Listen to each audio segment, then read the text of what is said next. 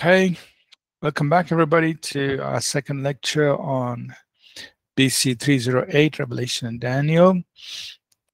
We are going to be looking at Revelations chapters 4 and 5. There's a question in the chat from Charles. Could we say that chapters 1, 2, and 3, Jesus uses the known, and chapters 4 going forward, he uses the unknown to speak about the future as he began with the past, present. So the known and unknown is, is with respect to us, right? Of course, to him, he knows all things. He's the Alpha and the Omega, he's the beginning and the ending. So he knows all things. He knows everything, right? So the known and unknown is from our perspective. And yes, if you want to state it like that, that's fine. We can say past, present, future, all in our terms, our language. But to him, he knows all things. Okay, so what we're going to do is read through chapters 4 and 5, and then I will summarize the key points here from chapters 4 and 5. So chapters 4 and 5 are giving us a scene in the throne room. Okay, now John began in Revelation chapter 1 saying he was taken up in the Spirit on the Lord's day. And it is most likely that all of this is, a sequence of events that are being revealed to John. Whether it is happening in that one spiritual experience of being caught up in the Lord's day on starting from Revelation 1, or whether these were two separate experiences, it could be debatable in the sense we're not 100% sure, but it seems like it was one long experience, right? Starting there, Revelation 1, he was in the Spirit on the Lord's day. The Lord revealed himself to John, and then he gave him the message to the 7 churches, which is chapters 2 and 3. And then in chapter 4, verse 1, he's having another experience of walking through a door into the throne room, right? So chapters 4 and 5 is a scene in the throne room, and let's look at that. So can we please read chapters 4 and 5, 3 verses each? Let's begin with verse 1, Revelation 4. Revelation 4, first verse. After this I looked, and behold, a store standing open in heaven. And the first voice which I had heard speaking to me like a trumpet said, "Come up here, and I will show you what must take place after this." At once I was in the Spirit, and behold, a throne stood in heaven, with one seated on the throne. And he who sat there had the appearance of jasper and carnelian, and around the throne was a rainbow that had the appearance of an emerald. Thank you. Verse 4 on, somebody? Around the throne were 24 thrones, and on the thrones I saw 24 elders sitting, clothed in white robes, and they had crowns of gold on their heads. And from the throne proceeded lightnings, thundering, and voices. 7 lamps of fire were burning before the throne, which are the 7 Spirits of God. Before the throne there was a sea of glass like crystal, and in the midst of the throne and around the throne were 4 living creatures full of eyes in front and in back. The first living creature was like a lion, the second living creature was like a calf, the third living creature had a face like a man, and the fourth living creature was like a flying eagle. The 4 living creatures, each having 6 wings, were full of eyes around and within, and they do not rest day or night, saying, "Holy, holy, holy, Lord God Almighty, who was and is to come." Whenever the living creatures give glory and honor and thanks to him who sits on the throne, who lives forever and ever.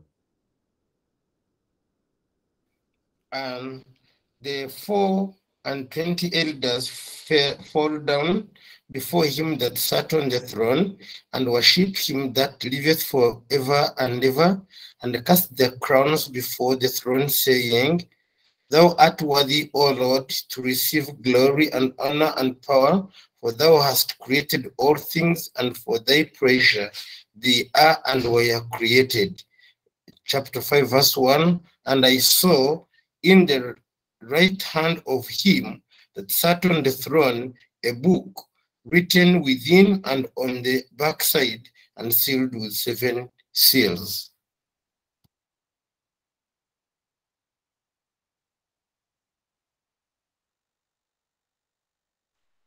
Then I saw a strong angel proclaiming with a loud voice, Who is worthy to open the scroll and to loose its seals? And no one in heaven or on the earth or under the earth was able to open the scroll or to look at it. So I wept much because no one was found worthy to open and read the scroll or to look at it. But one of the elders said to me, Do not weep. Behold, the Lion of the tribe of Judah, the root of David, has prevailed to open the scroll and to loose its 7 seals. And I Then I looked, saw standing. Go ahead, Asher.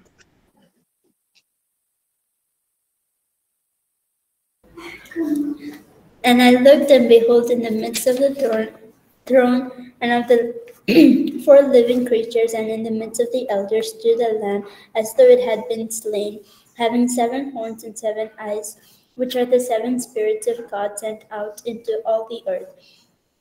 And he came and took the scroll out of the right hand of him who sat on the throne.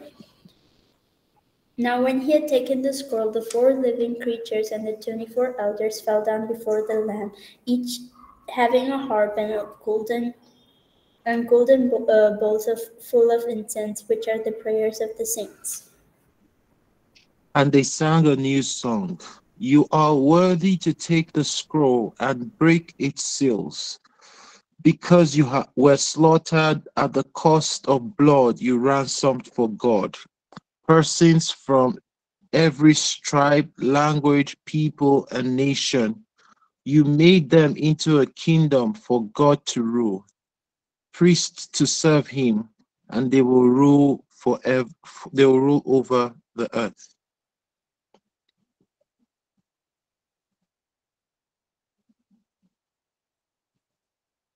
Verse 11, someone?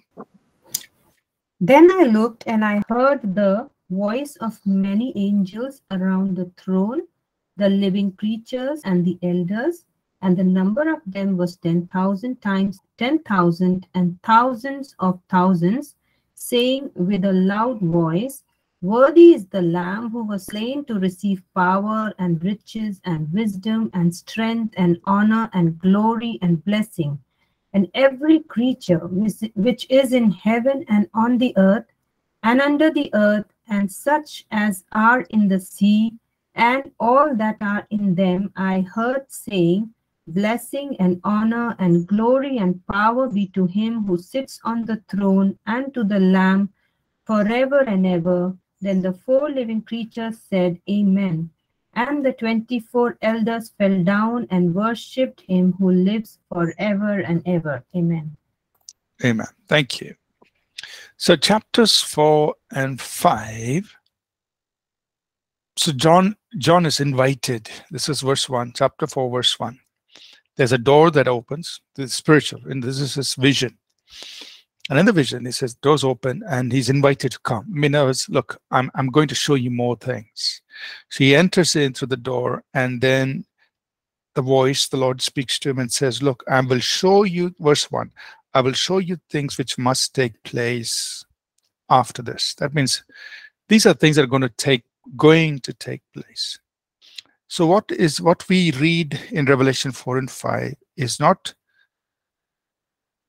what is happening, but what is going to take place. Now, I know that we have many songs that are written about the throne room worship, the elders falling down and worshiping, and all based on Revelation chapter 4 and 5. There's nothing wrong with that, because obviously in worship in heaven right now. There is worship going on, and all the angelic beings are worshiping the Lord, and so on and so forth. So there's nothing wrong with all those songs, but correctly, Revelation 4 and 5 is a scene into the future, things which are going to take place out in the future. So somewhere out in the future, what we are seeing in Revelation 4 5 is going to take place. What's going to happen? The Lord is seated on the throne, and there are 24 elders. So, okay, it's another thought that we have to mention here. So as John sees all this, remember, and I may have said this in the very beginning, but remember, he is seeing things that he's not used to seeing. This is not his normal, things that he sees every day. So everything he sees, he's going to relate back to things that he knows on the earth. And that's why when he says, I see something like jasper, like sardis, or like emerald, he is seeing all these colors, and then he's relating it back to stones that he knows on earth, right? He's seeing, various things, and whatever he sees, he has the language. He's using the language of earth to communicate to us what he's seeing in the throne room in the future. So it is difficult in the sense, hey, this is what I can relate that to, right? So when he sees these 4 living creatures, and he says, one is like a calf and one is like a, so in his mind, that's what it is. It doesn't mean there is a calf there, or there is an eagle there, or there's no, or a lion there. It's just, he's saying this looks something like that, or it makes, it reminds me of that. Okay, so understand, he's using earthly language to communicate something that he's seeing. Another important thing to keep in mind is that he's getting an impression of something, but what is slightly different. Example, when he says, I'm seeing a lamb as it has been slain with 7 horns, 7 eyes, and 7 spirits, it doesn't mean there's literally a lamb walking in front of the throne of God. No. This is the Son of God. This is the eternal Word. But the impression is this is the Lamb of God. And John understands who the Lamb of God is. But don't think there's a lamb walking in the throne room with blood dripping from it, right? But this is him understanding, recognizing this is the Son of God, the Lion of the tribe of Judah, okay? So just want to set that background there as we begin to look into these 2 chapters, okay? Say you have a comment or a question. Yes, so I would just like to ask a question. Is there a bit of, is there Hebrew culture here when we read the book of Revelation? Because it seems again that John might be communicating in terms of what the Jewish people understood. Like when you said the Lamb of God, many of the Jewish people understood what that meant, So is there also like culture here that maybe we may need to be familiar with? I know the Bible has references to which we can point to, but would that also help in explaining some symbolic statements, basically, when John is trying to interpret what he's seeing in the heavenly realm to us here on earth? Yeah, definitely. Because remember, everything John is relating to, he is relating to his context, which is 2,000 years ago, life as a Jew, right there in his time, in his day, right? So he's using, as all of Scripture. So all of Scripture is written in a certain time period. It's written in the language and the culture of the writer of that time. So, that's given for all of Scripture. So John is obviously writing. He's using language, images, and pictures of his day and time, right? This is so literally saying 2,000 years ago, 80, the first 100 years, 80, 90. And he is using his context, which, as you pointed out, is that of a Jew. And as we progress, as we go through the chapters that come up, there's a lot of reference to Daniel, the book of Daniel, which we have studied, which John obviously has the background too. He understands it. And you will see in Revelation, as we progress, there is that reference as well. So he definitely is writing as a Jew who understands these images, who understands these pictures that he is saying. So the answer to what you said is yes, right? As with all of Scripture. All of Scripture is written in its context, by the context of the writer. So, thank you, Pastor. So what do we see in the throne room? Remember, this is a scene in the future, way out in the future. This is what the scene is going to look like. There's God the Father sitting on the throne, and John is seeing all these vibrant colors that he's relating back to, the colorful stones that he knows, jasper, and it's like clear diamond and red ruby and colorful rainbow and emerald and so on. And then he sees around the throne, he says 24 elders. Now, who are these 24 elders? What do we know about them? Well, we cross-reference. So, later on in Revelation 19:10, one of the, actually in two places, Revelation 19:10 and also in Revelation 22 and verse 9, these elders were speaking to John. In Revelation 19:10, the elder says, I am your fellow servant and of your brethren. I'm your fellow servant and of your brethren. And then again in Revelation 22 and verse 9, he says this again. He says, I am your fellow servant and of your brethren, the prophets. Right? So we cross-reference. Now, of course, John wants to worship, right? He, who's a spiritual being? I've got to worship him.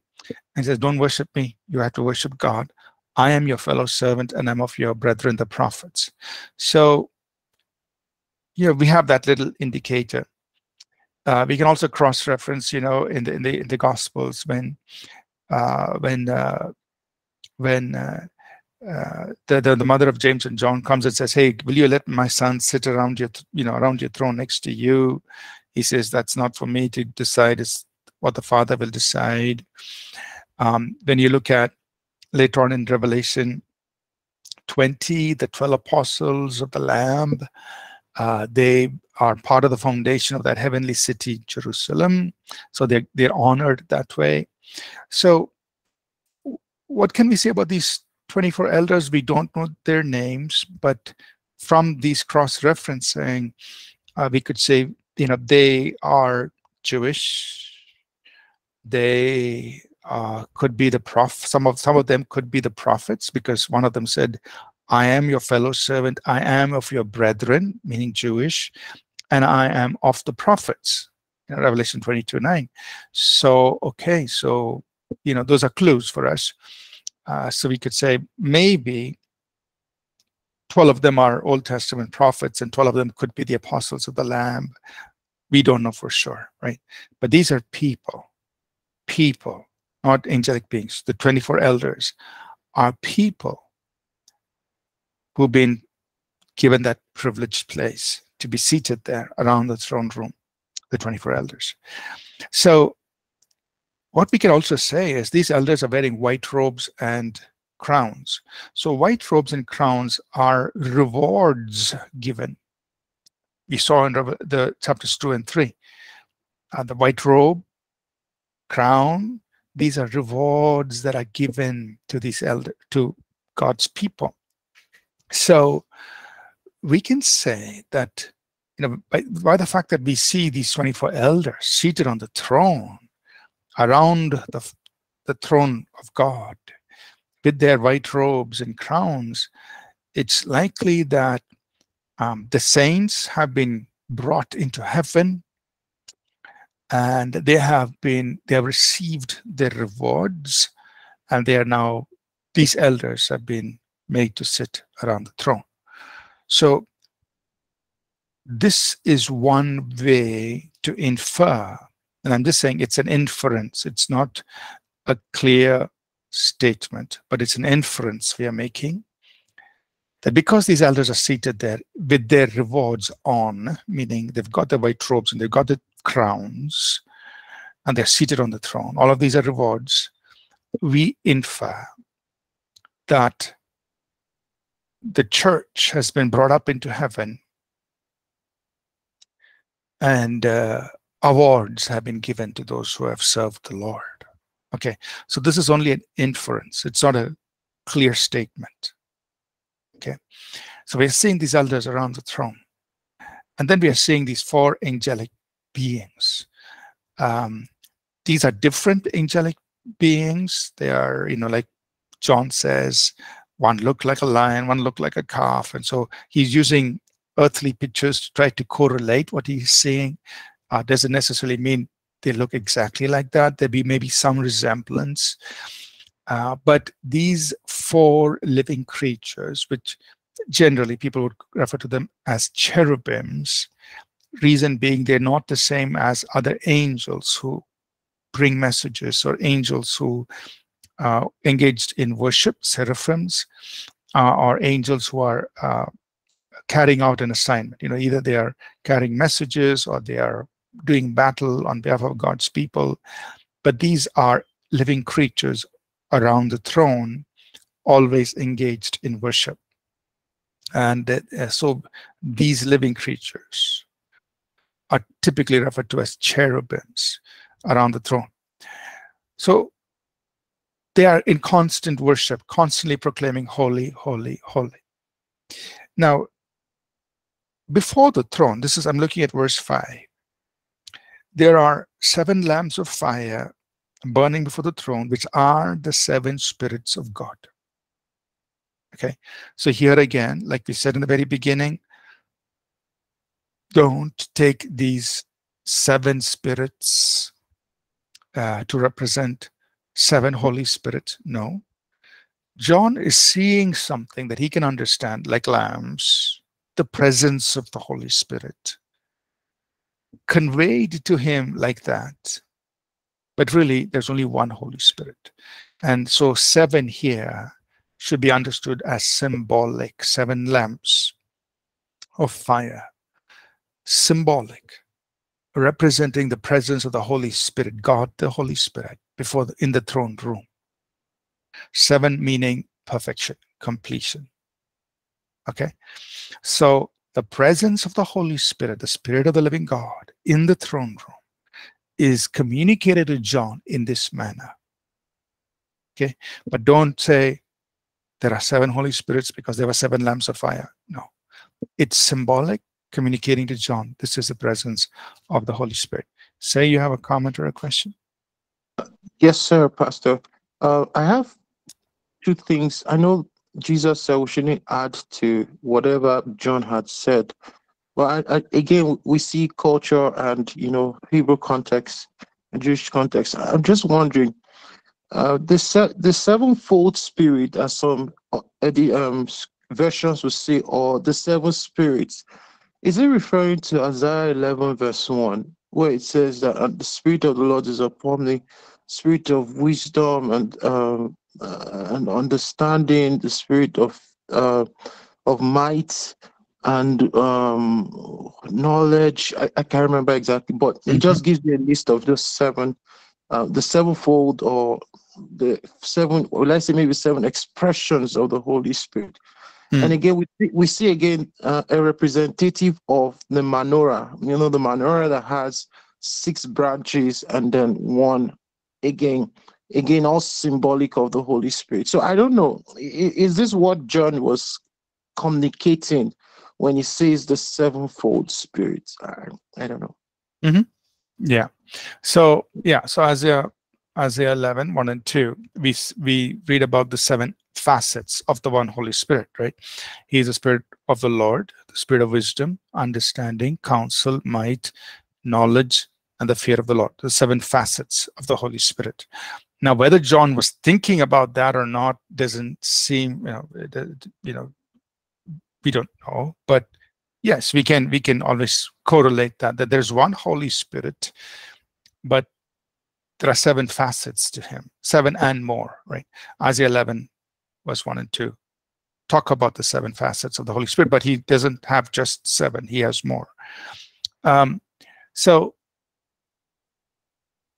when he's talking about the 7 lamps, yes, we can correlate it with the lamp in the tabernacle, just like we saw the lamp represents, in chapters 2 and 3, the lampstand representing the church can be correlated to Zechariah 12, where Zechariah has the vision of the olive oil and the lamp representing spiritual leaders. So yes, the symbol of the lamp is the lampstand is there in their culture in the Old Testament. We see the lampstand in the tabernacle. We see the lampstand in Zechariah 12. So we see that. But I think the main takeaway here is, not to, so this is symbolic, the 7 lamps, because in verse 5, it's self-explanatory. What do the 7 lamps of fire? He's saying 7 lamps of fire, which is common. It's a common image for the Jewish mind. They've seen it in many places. They see it in the tabernacle, the 7 lamps. But in verse 5, he's talking about the spirits of God, like we saw earlier in Revelation 1 and verse 4, the 7 spirits. And remember, at that time, we mentioned these things. That 7 is perfection. It's a number for perfection, but there's only one Holy Spirit, right? So keep that in mind as we look at, that these are images, but the image is communicating something to John and to us. One Holy Spirit in the presence of in the throne room before the throne of God. So we see these living creatures. They're engaged in worship. They constantly, and what's important, verse 8, these living creatures are constantly acknowledging the holiness of God. And that's something to think about. God is good, but these living creatures are not saying good, good, good. God is compassionate. These living creatures are not saying, God, you're compassionate, or you're merciful, or you're gracious. The one thing these living creatures are constantly using or engaging in worship is the holiness of God. So the holiness of God is what we could say is it's the core aspect of his nature, which means everything else about God is wrapped or is intertwined with his holiness. So God is love, but his love is never outside of holiness. God is compassionate, but he's never compassionate outside of holiness. God is gracious, but he's never gracious outside of holiness. That means the core aspect of God is holiness. Like in the Old Testament, we see, and I think in the second year we did this study on the holiness of God. The holiness of God adorns his house. We worship the Lord in the beauty of holiness. Every worship of God has to happen in the context of holiness. Outside of holiness, true worship cannot happen. Right? So that's just here, based on verse 8, an emphasis on the holiness of God. Right? And at this time, the elders are bowing down and worshiping God. So and I remember all of this is out in the future. So while John is seeing this worship of God, there's the Father, the Holy Spirit is present, 4 living creatures are there, 24 elders who have been, clothed in white, given their crowns, they're all seated, they're all worshiping. At that time, So somewhere out in the future, at that time, verse 1, Revelation 5, verse 1, the Father stretches out a scroll. Now the scroll is symbolic, the book or the scroll symbolic of all the prophetic words that are yet to be fulfilled.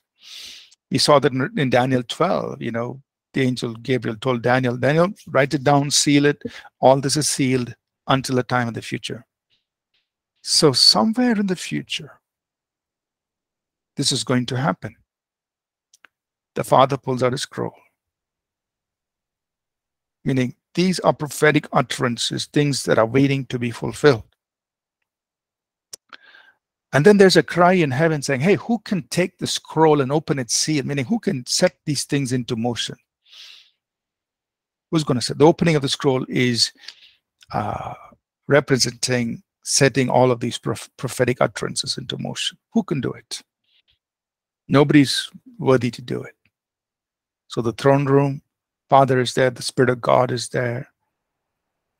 And then in comes Jesus.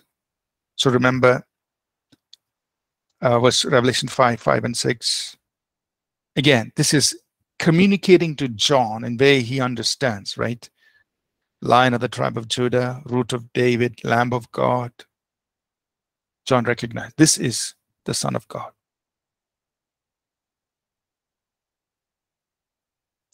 Who is this one who is walking in? He is the Lion of the tribe of Judah, the King. He is the descendant of David. He is the one who was slain for the sins of the whole world. That's what's qualified him now. He comes and he is perfectly anointed. 7 horns, 7 eyes, 7 spirits.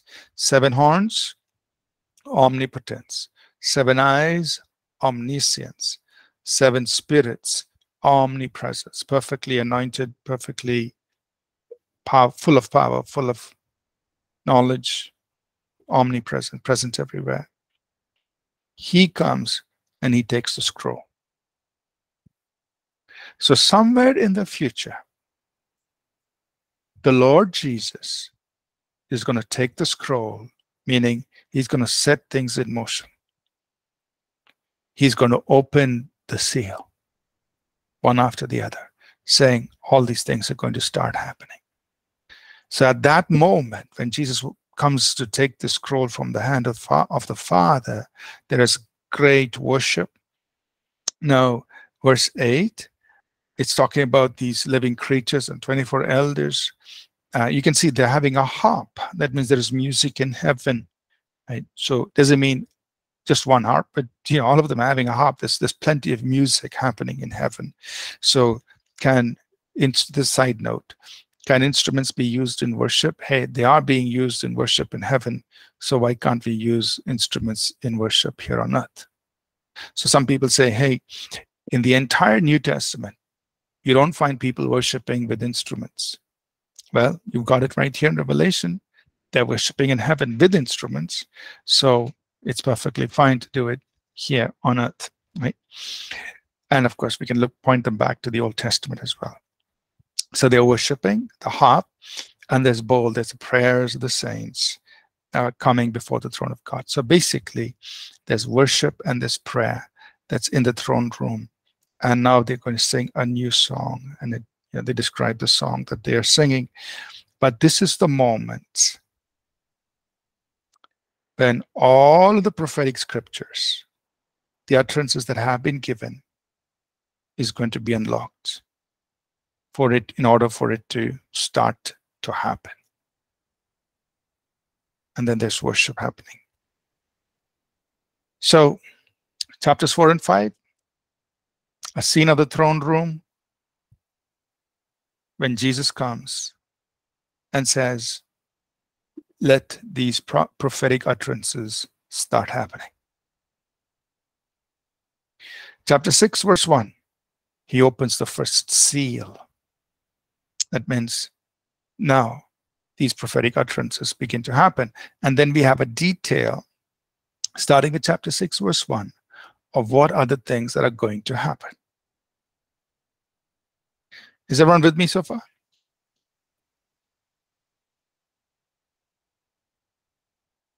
Okay, so let's jump into chapter 6 and let's read verses 1 through 8, please. Revelation 6, 1 through 8, please.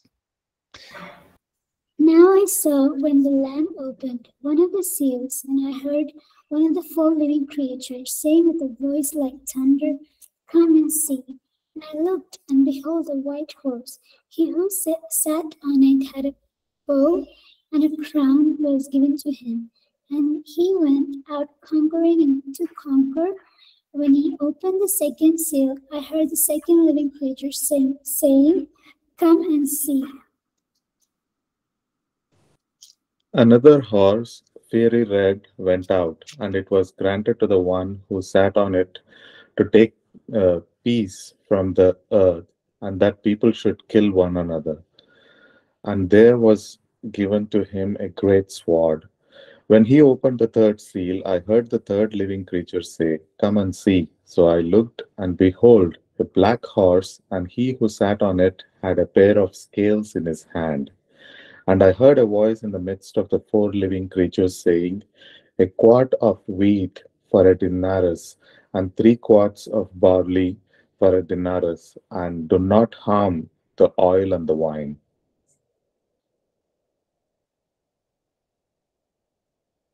And when he had opened the fourth seal, I heard the voice of the fourth beast say, "Come and see." And I looked, and behold, a pale horse, and his name that sat on him was Death. And hell followed with him, and power was given unto them over the fourth part of the earth, to kill with sword, and with hunger, and with death, and with the beasts of the earth. And when he had opened the fifth seal, I saw under the altar the souls of them that were slain for the word of God and for the testimony which they held. Okay, thank you.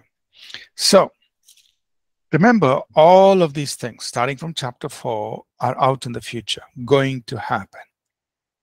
So chapter 4 and 5, in the throne room, Jesus has come and taken the scroll, which are all the prophetic utterances, things that are going to happen. And chapter 6, verse 1, the Lord Jesus opens the first seal. So just to, and I think we are familiar with this, in the book of Revelation, there are 3 sets of major judgments. Each set has 7 judgments. So there are seals, trumpets, and bowls. 7 seals, 7 trumpets, 7 bowls. And each represents something happening. So as Jesus takes the scroll and he opens the first seal, meaning, okay, this is the first thing that's going to happen.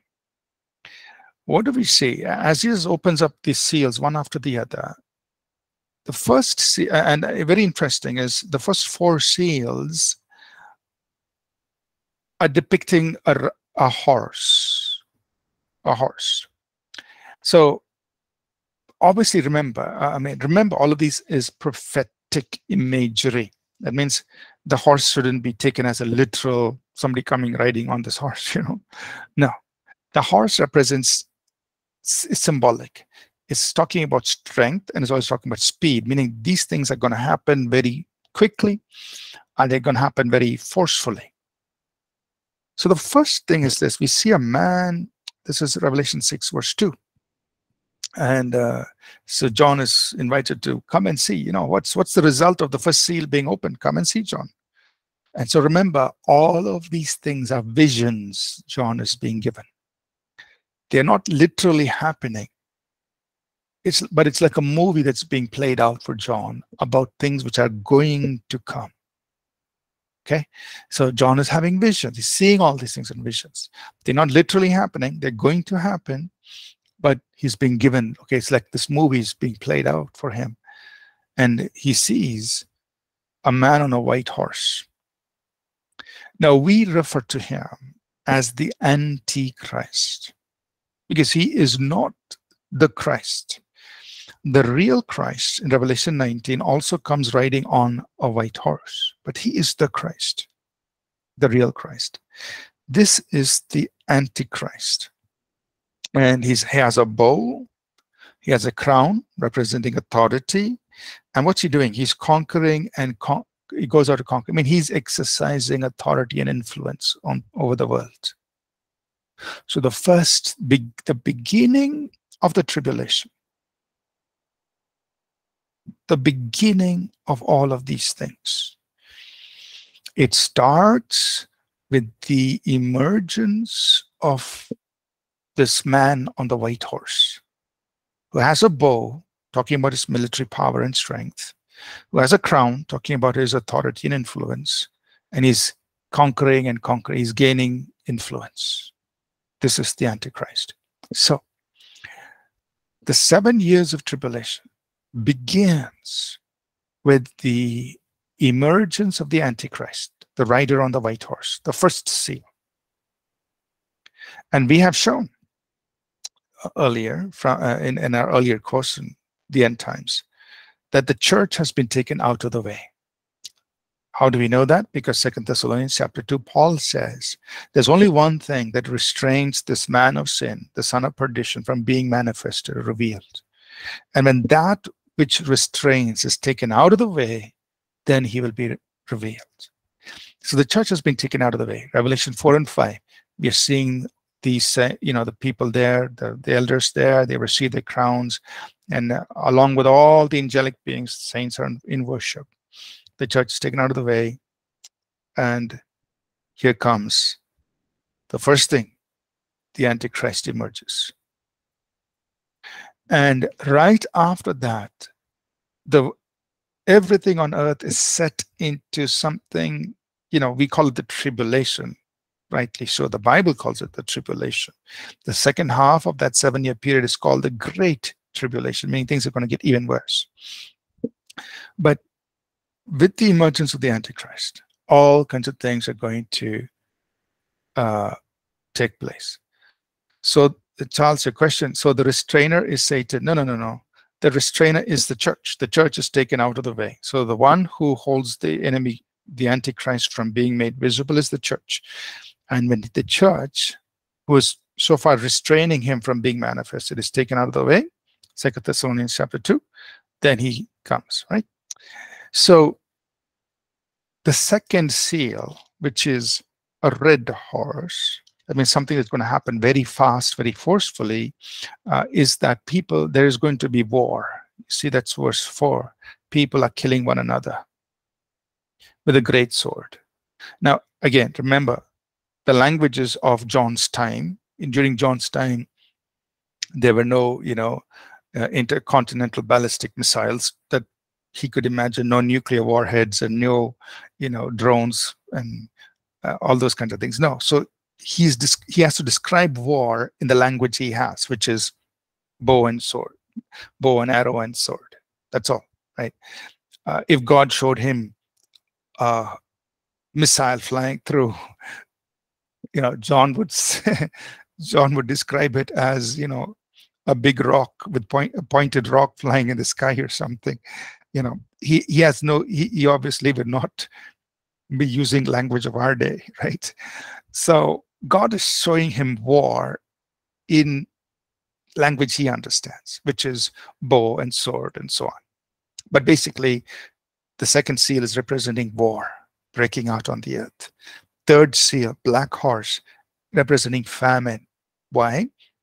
Because food is being measured out to people. And people are saying, don't touch the oil and wine. I mean, hey, that's scarce. Don't touch those luxury items. Food is scarce. That's verses 4 and 5. There is a dearth, a shortage of food. Okay? Then the fourth seal, this is verse 7, is death. People are dying. And cause of death is given in verse 8. People are dying because of war, hunger, and even animals are killing people.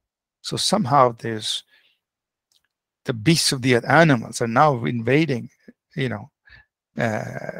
coming in to kill people. So, and we have these things happening these days also, we have encroached on areas where, wild animals are living, and And so you have all these stories of wild animals attacking people because we've encroached on their space. But here we're saying the beasts of the earth are killing people, right? So there is death happening. That's the fourth seal. The fifth seal, verse 9, are people are being killed, martyred for the word of God and the testimony they're holding. So you can imagine this. The moment Jesus takes the scroll and he opens the scroll, or opening the seals one after the other,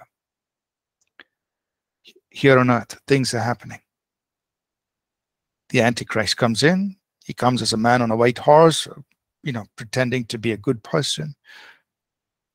But with him emerging on the scene, the earth is set into what we call the tribulation. All kinds of things happening. War, shortage of food, people dying because of various reasons, hunger, and beasts of the earth killing them. And then we're also seeing people are being killed for following Jesus Christ. That's verse 9. They're being slain for the word of God and the testimony they held. So will there be people in the tribulation who will be believers in Jesus Christ? Yeah, of course. We see them right here, verse 9. They're holding on to the word of God. They're holding on to the testimony in Jesus. So these are people, obviously, who have come to faith in Christ after the rapture. They've come to faith in Christ, but they are being martyred for their faith, right? So let's just maybe read a few more verses till just the next two verses, which is 10 and 11. I think we'll pick up with verse 12 next week. Verses 10 and 11. Somebody could read that.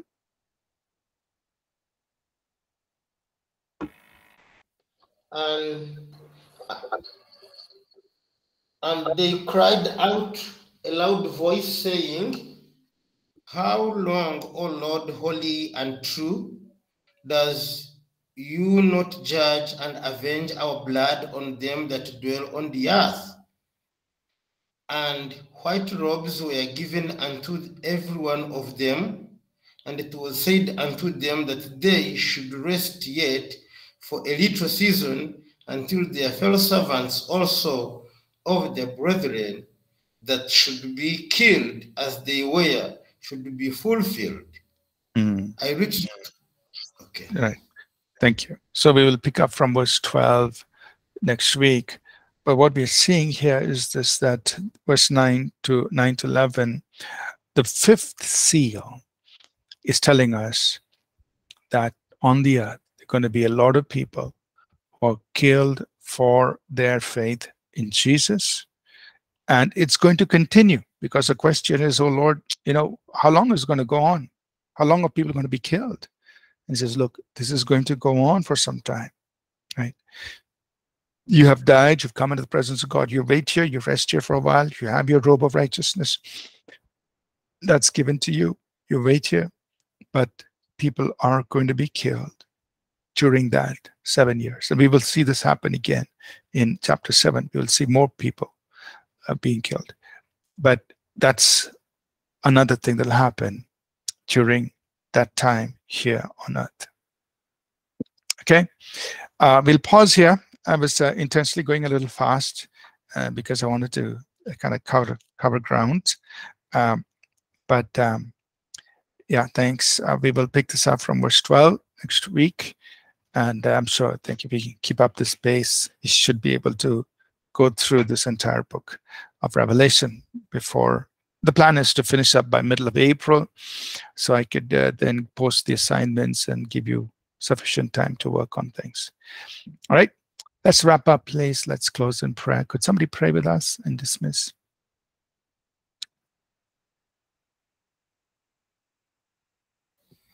Dear Heavenly Father, we thank you so much for teaching us the hidden things that are yet to happen. You revealed them to someone long time ago, around 2,000 years ago. We are still learning about them. Lord, we pray that you will continue to explain them to us so that we shall live a life that understands the times and seasons, like the sons of Issachar. We continue to thank you for our teacher, and we pray that even as we continue to do the whole book of Revelation, that we shall get more insights and be able to even pass the upcoming exams. For in Jesus' name we pray. Amen. Amen. Thank you, everyone. Let's take a break and see you in the next class. Thank you. God bless. Bye now.